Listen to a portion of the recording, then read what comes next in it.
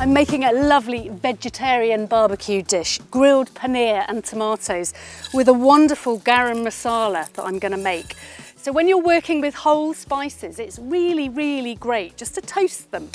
Just for a minute to wake up those flavours, it makes such a difference. So while they're toasting, I'm going to thread up these little cherry tomatoes. Right, I can smell those spices now and they smell wonderful. So that's nice and coarsely ground now. So to that I'm going to add some ground turmeric and nutmeg. So in the spices there was cumin, coriander, cardamom, black pepper and cinnamon. Into that a lovely generous sprinkle of Maldon. The thing about paneer is it's a very mild cheese. I guess it's the Indian equivalent to halloumi. So what that means is it's a real sponge for flavour. Big glug of oil, just to make a paste.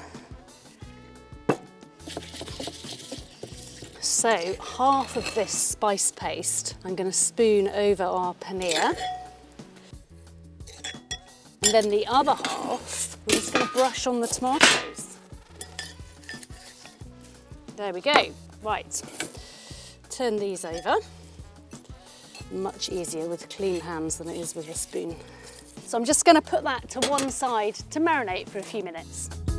So now I'm going to make a lovely fresh green herby chutney to go with our paneer. So lots of mint and lots of coriander. I'm just going to chop it through roughly. Pop that lot into the pestle and mortar. A couple of green chilies.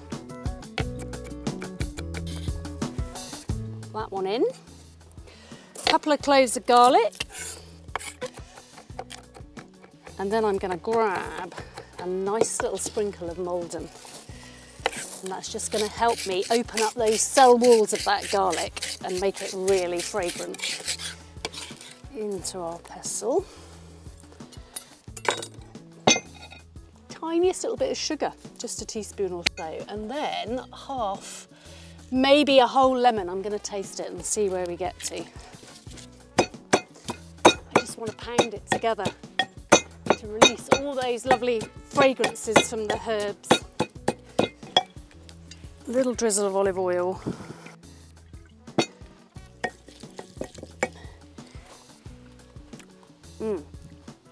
That's really good.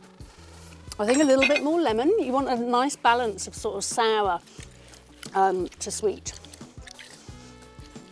Those chilies are quite punchy. Now we can grill the paneer.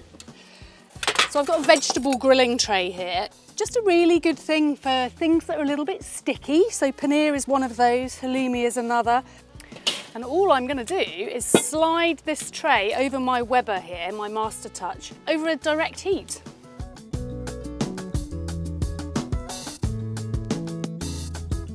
Right, we are good to go. I'm going to lift off our paneer, just onto a little bed of salad. And then onto that, a lovely little skewer, and then the chutney. Just a nice little drizzle. Final little finish of Maldon for that all-important crunch, and we're finished.